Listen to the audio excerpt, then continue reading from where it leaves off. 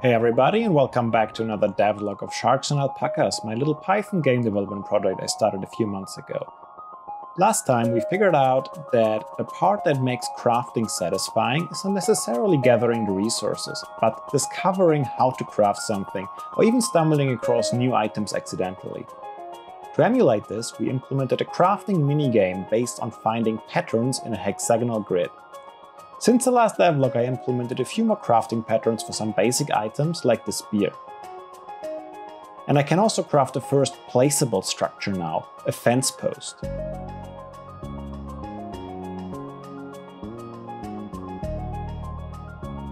I just need to implement the actual placement of structures. But before I can get started on that, I will meet my wife about an hour outside of Tokyo today to explore the area and visit a hot spring, which is one of the nicest perks of living in Japan.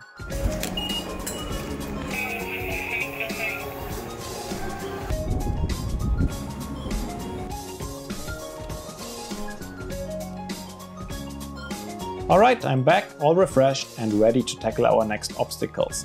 If it wasn't for a little distraction I came across. So OpenAI just released the latest version of its image generation model, DALL-E, and you can actually access it for free using Bing. Long story short, I couldn't resist and spent a few hours playing around with it. Quite impressive, isn't it? And possibly even useful down the road. But now let's get back on track and implement that structure class. Right now there are two main distinct types of game objects. Objects that are bound to tile coordinates, like trees for example, and objects that have free XY coordinates, like animals or items. I decided to constrain structures to tile coordinates. This will make it much easier to determine if a structure is placeable on a particular tile or not. And with a few more tweaks and changes to the player action code, we can already pick up our fence and place it. But now it's time to enjoy the remains of this weekend a bit and go on a little day hike.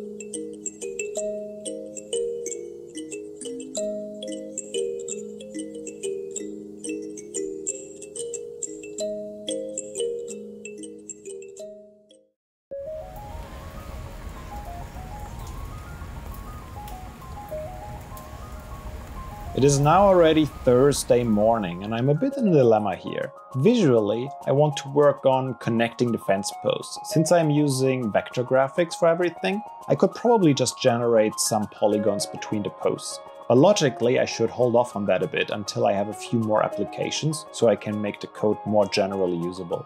Instead, I have to do some work on the hitboxes. So far I've coded in a specific hitbox for the tree trunk and tweaked it so it looks kinda alright. Alpacas are not even affected by hitboxes yet either. I decided to change the hitbox system to be tile-based as well. Occupied tiles will be completely off limits for any player or animals. This makes the code a lot cleaner and easier to generalize. All I had to do was include a list of blocked tiles in the raycasting function that checks for collisions. And because this was done much faster than I expected, I couldn't resist to use the remaining time to add the visual connections between the fence posts after all.